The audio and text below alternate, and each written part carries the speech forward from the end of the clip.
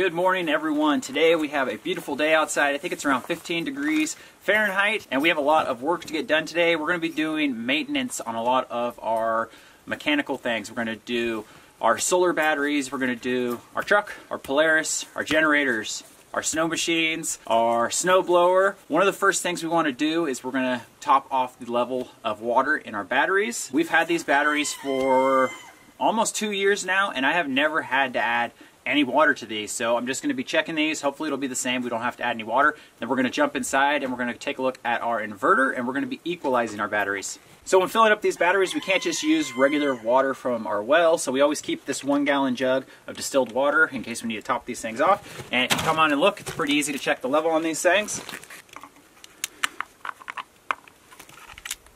When you're checking the level on these batteries, you want your batteries to be full, which ours are, and you want the water to just be covering the fins inside there. And pretty much like always, these are still covering the fins, so these don't need any water. So that's one that I've checked that's good. I got 3 more to check, and we'll see if we need to add any water to these. So far this one's looking good too. And another thing that we were kind of worried about when we first put in our solar system was having these batteries outside. They're in an insulated box, but it doesn't really help too much, so these batteries get really cold. We have temperatures as low as -30 degrees Fahrenheit, and we've just found that as long as we keep these batteries charged, whether that means running the generator a lot during the winter, that we've never had any problem with these freezing. Alright, we're looking good. These don't need any water. I'm going to put the lid back on our box, and then we're going to head inside and do some work on the inverter.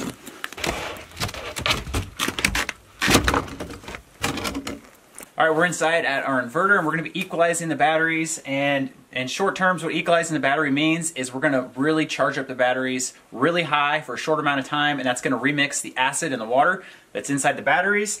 We're going to go ahead and do it. All I need to do is select the equalization mode on our inverter, and so it's basically going to work on its own. So we're getting about 300 watts of solar right now, and when you do this, you want your batteries to pretty much already be full when you start it, which ours are, so this should take about an hour or so. So that leaves us enough time to get outside and start working on some other projects. Alright, the first thing we're working on outside is we're going to be changing the oil in our Tundra. I'm going to get fired up and warmed up and moved to where we're going to be changing the oil, which is going to be in the middle of the yard.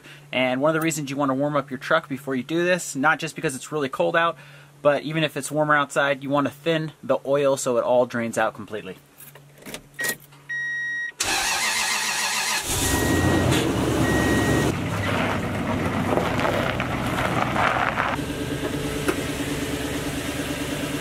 Alright, we've got the Tundra all warmed up. The oil change in these trucks is pretty easy. You do need to remove the skid plate, which is only about 5 bolts. I just use my impact driver to get those off. You drain the oil out, you change the oil filter, and you refill it with oil, and you're done. As far as what oil we use, I pretty much always just use what's on sale. We did run synthetic in this for a while when we first got the truck, but we changed the oil pretty regular in this thing, so we kind of just switched over to what was the cheapest. We use a 5W30. The Tundra right now has a little over 250,000 miles on it, and we've owned this truck for about 6 years, and we got it with about 100,000 miles on it. So we've had absolutely no problems with this truck besides having to replace the water pump, which is pretty typical on these trucks. So I'm safe to say for me that just using regular cheap oil is not a problem in these trucks. So let's get started changing it. Oh, and actually we are going to be changing the air filter on this thing too. So I'll show you how to do that.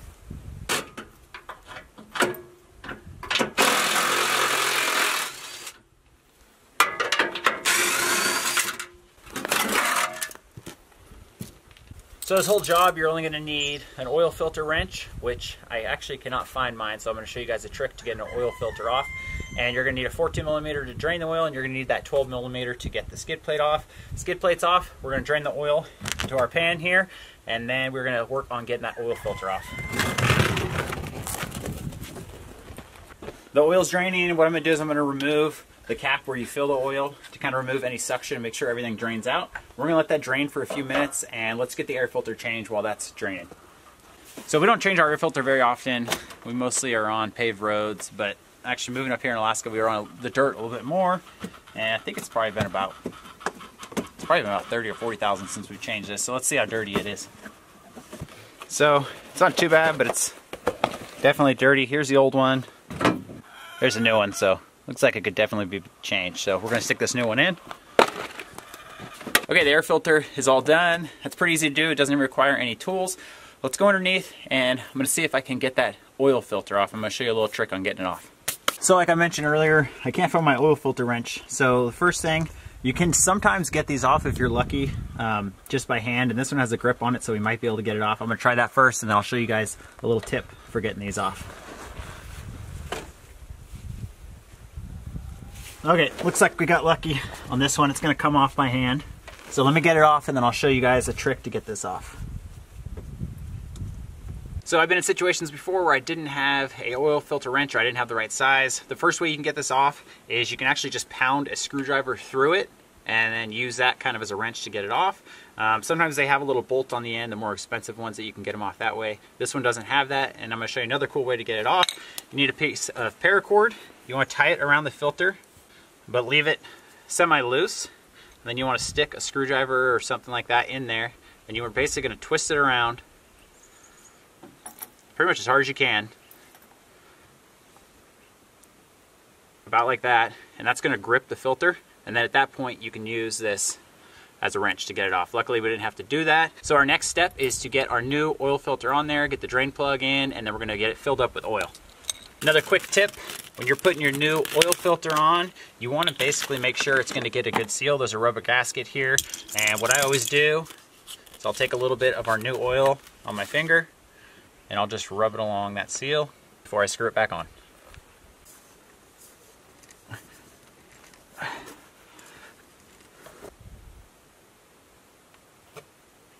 Alright, so the Tundra has a 4.7 V8 and it takes a little over 6 quarts of oil, but I found that exactly 6 quarts usually fills it up perfectly, so we're going to put 6 quarts in, we're going to let it run for a couple minutes, and we're going to check the oil filter, make sure it doesn't have any leaks, and we'll check the oil level, and we should be good, and we'll just be able to put the skid plate back on and move on to our next project.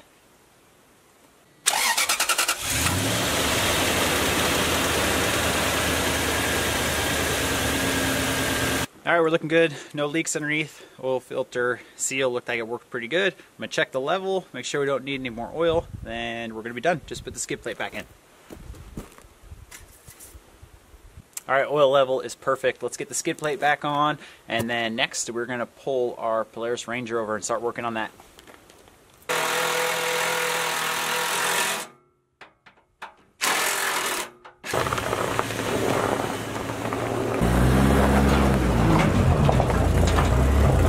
Okay, next up on the list we got the Polaris, and this is a 2014 Ranger 6x6, and it has the 800 motor, and we're going to do about the same thing we've done the Tundra. We're going to do a new air filter, we're going to do the oil filter, and new oil. As far as oil on these things, some of the time we'll use the Polaris stuff they recommend, but we also use the Mobile One synthetic as a good oil we've used in these.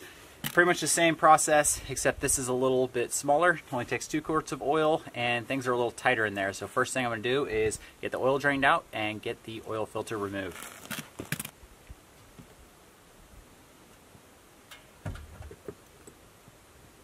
So here's the air filters for the Ranger. A little bit different looking than the truck.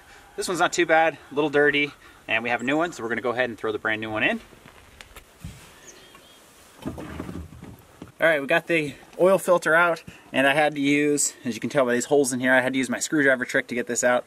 One of the things that sucks about this Polaris, at least, is it's really tight in there to get to this oil filter. We got it out. I'm going to get the new one back on. I'm going to get the drain plug back in. Then we're going to fill it with 2 quarts of oil. I've already got the air filter in, and then this thing will pretty much be done. We can move on to our next project.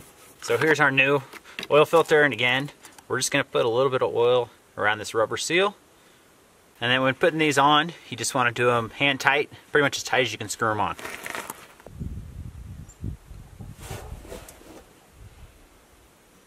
Alright, it takes a long time. It took us about 10 minutes to get 2 quarts in this thing because the fill hole's so small. But I'm going to put the dipstick back in, check our level, make sure we're good, put the seat back on, and next we're going to pull out the snow blower, and we're going to go over that thing, change the oil, and check the air filter in it.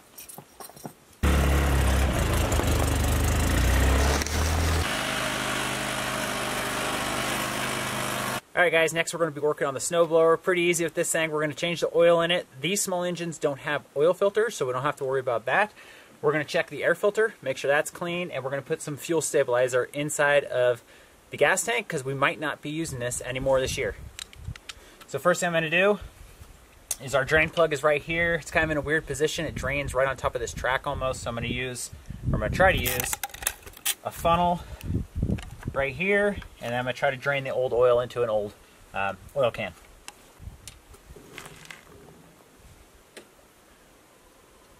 Working.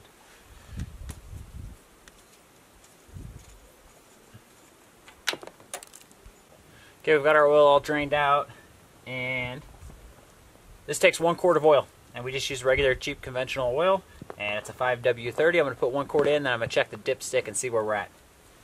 Alright, we're done with our oil. Our oil level is good. I'm going to check the air filter on the snowblower.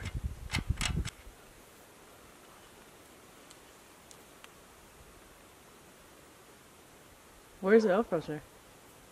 I don't know. Is it gone? Yeah. Where do you get a new one? You have to get it from the hunt shop. Alright, so this is the first time we've done maintenance on the snowblower, and I went to check the air filter, and there is no air filter.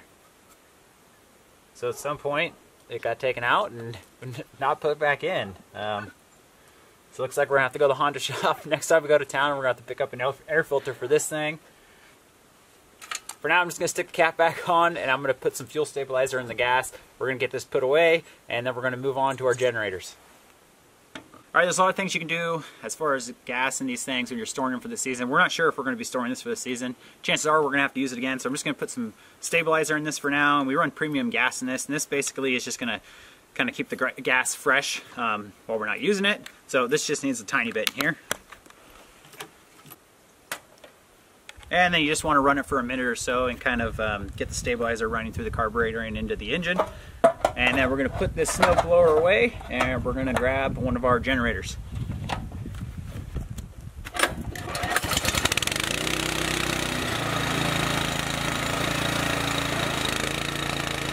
Alright guys, we're working on the generator.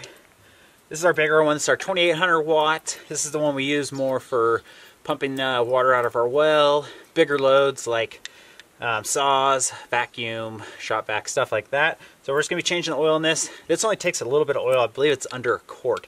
So I'm going to drain it out right into our pan. Again, this is a small engine. This one doesn't have an oil filter, but it does have an air filter. Hopefully the air filter is in this one, so we're going to check that too. And then we'll put some fuel stabilizer in this, but we're going to be using something different. We're going to be using something called heat. I run that through our generators, and that kind of keeps the moisture out of the gas. And we started doing that this year when it was really cold, and I've seen a big difference in how these generators run. They seem to be running a lot better in the really cold temperatures. So let's get our drain plug out, and then we will fill it up with our oil and check the air filter. So this is a Kohler generator, but it actually has a Yamaha motor, and we've had this one for over a year, and this has been a great generator. And our little generator, which I'm going to work on next, we've had for about 5 months, and that also has a Yamaha motor, and that's a small one, and that one's been awesome. So really happy with these Yamaha generators so far. So while that oil's draining, I'm going to pull the air filter off, and we're going to give it a look. Alright, this air filter is looking really good. It's not dirty at all. We usually run this thing inside our shelter logic where there's not a lot of dust, so I'm just going to stick it back in. Alright, that oil's still draining out. I'm going to go ahead and add the fuel stabilizer, or this is a gas line antifreeze and water remover. I'm going to add some of this to the gas, and I usually just put this in our gas cans, which I'm going to fill this with, but I'm going to put a little bit extra in these today since we're kind of just doing maintenance on everything. So we've got all our oil drained out. I'm going to put the plug back in and then use our funnel. We're going to fill this up with some oil, and again, this little motor doesn't have a oil filter on it, so we'll just be putting some 10W30 in there, and we'll check the level, make sure we got it full, and then we'll move on to our next generator.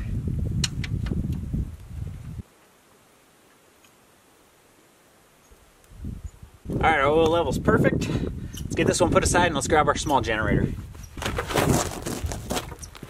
So this is our small generator. It's what they call a suitcase generator. It fits in kind of a small suitcase style package. I'm going to pull this side cover off, get to the inside, and we'll get the oil change in it. And on generators, how often you change the oil, it's completely dependent on how much you use it. Between our two generators, we don't use them a whole lot, so we've been changing them probably twice a season. It seems to be working out pretty good. Get out here, chicken. And it's really not too big of a deal because these generators, they don't take a lot of oil to do an oil change, and you don't need to buy an oil filter since they don't use oil filters.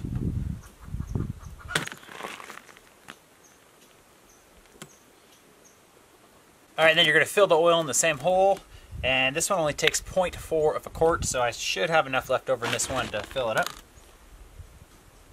Okay, we got our oil at the correct level. I went ahead and popped the air filter off. This thing's almost new. This generator hasn't had a lot of use, so the air filter's looking brand new. I'm gonna get the side cover back on.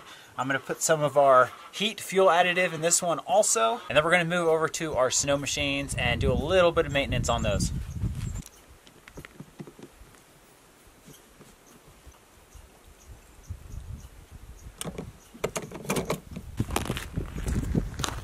Okay, as far as our maintenance for our snow machines go, we're not really going to do too much to them. I'm going to put some of our fuel stabilizer in there.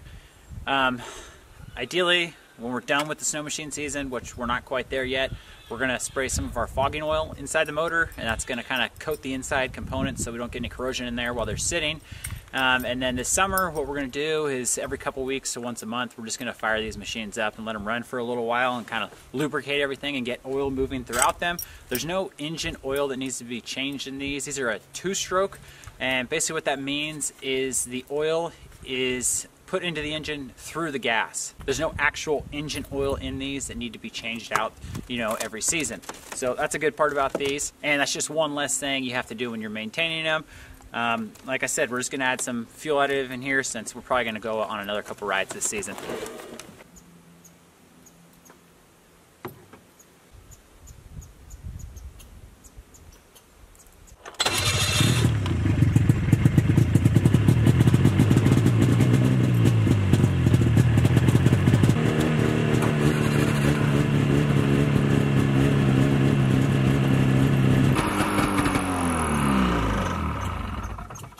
Alright, so that's about all the maintenance the snow machines are going to get right now.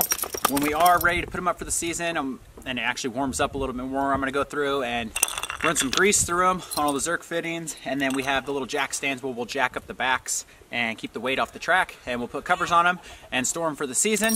One other maintenance project that I'll get to as soon as it warms up a little bit is going to be our trailer. I got a couple lights out on it, and we got to pack some grease into the wheel bearings. One thing to remember when it comes to maintenance is the more equipment you have, the more stuff you're gonna have to maintain and the more it's gonna cost you.